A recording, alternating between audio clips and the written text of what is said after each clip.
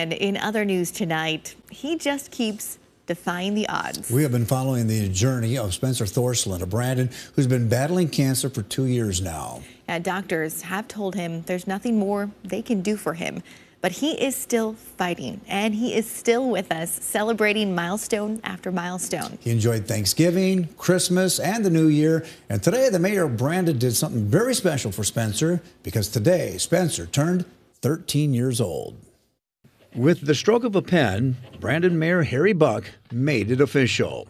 January 3rd is now proclaimed Spencer Thorsland Day. Whereas Spencer Thorsland has displayed and shown the true meaning of hero. Buck read the proclamation in front of the city council and Spencer, who was invited to attend the meeting. Well, so many people in Brandon have been following Spencer's story, and we're a community of a lot of people that really are caring. And Spencer continues to fight, but there are times, he says, he is tired and weak. Having your own day is one thing, but it's also Spencer's 13th birthday today. I don't even know. I'm a teenager now.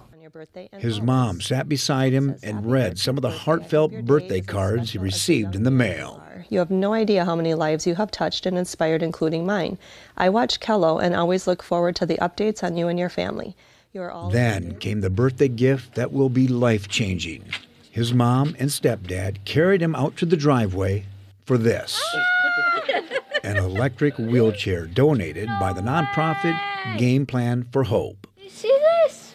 It didn't take Spencer long to learn how to navigate his new machine. But as he has shown us throughout his journey, the ride isn't always an easy one. Oh, yeah. You just keep moving forward. Oh, it's amazing. And many would agree, so are you, Spencer. yeah, he's pretty special.